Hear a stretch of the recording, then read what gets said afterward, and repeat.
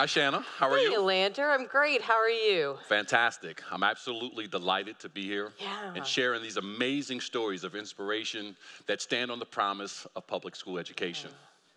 You know, for as long as I can remember, Shanna, questions have been a part of my DNA. If you ask Harriet Sanford, they go back to second grade. That being said, I recently had a great opportunity to go home and be a part of an Albany City School District function. And I had a conversation with a school teacher of mine that illustrates that point. He happened to be my social studies teacher and my basketball coach. And so we talked about a situation of a basketball game where we're beating a team pretty handily, 18-0, 2 minutes into the game. We're feeling pretty good about it. And coach calls timeout. Yeah. I can't think, why would coach call timeout at 18-0? We're doing really well. Yeah. But unbeknownst to us, he's actually getting beat up by the parents of the other team. There's no sportsmanship. We're not playing, we're not playing fairly according to them. And so he tells us that we're not going to press anymore. And as he said to me, in your Elander fashion, you ask a question. Why, coach? It's not fair to us. We practice all the time. Let us stay in it. Why can't we do it? And he stops and pauses for a moment. And I asked him, I said, Coach, did you yell at me? Did you get mad at me? What did you do? And he said, no, actually, I took this as an opportunity to teach you something that we hadn't talked about, which was sportsmanship. And so for the rest of that game, we, needless to say, took the press off, and we ended up winning that game pretty handily. But it was ironic to me that that's the story he remembered about me, asking questions. And I guess you could say I was more curious than afraid, and it's always been a part of my DNA. Yeah. Oh, I love that story. And there's a couple of things I hear in that story that really stand out to me.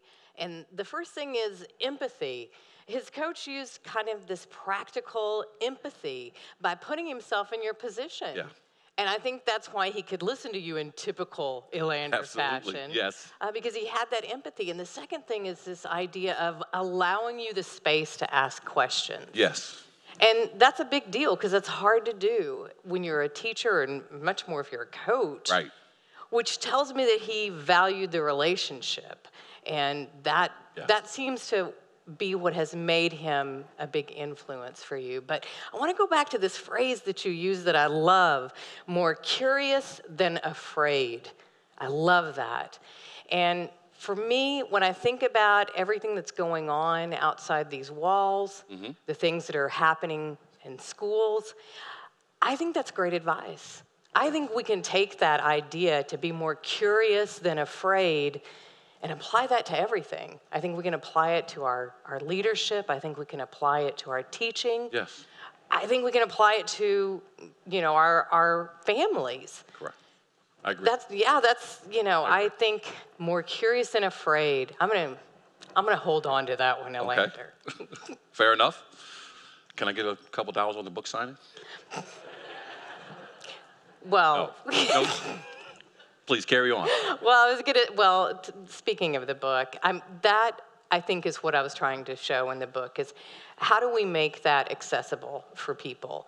How do we show teachers a way that they can do practical empathy, much like your coach did? Yeah.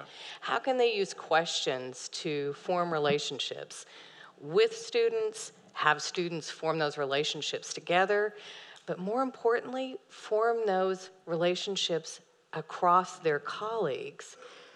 Because to me, when you are more curious and afraid, you become something that I like to call a warrior of hope. And a warrior of hope doesn't go into battle against other people. They go into battle against all the forces that are arrayed against public education. And that's what we need now. And I think the way that we can be warriors of hope is to be more curious than afraid. Absolutely. Yeah. Absolutely.